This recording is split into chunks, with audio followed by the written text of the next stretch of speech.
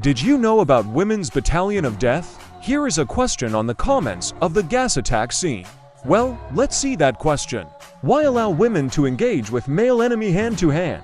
The Russian commander should have ordered the women to stay where they were and be ready for accurate and concentrated fire, supported by MGs and field artillery. It is just so difficult to fight wearing a respirator with the weight of the mud on your boot. It would be nigh impossible. This should have been a defensive battle for the women. And then I replied this.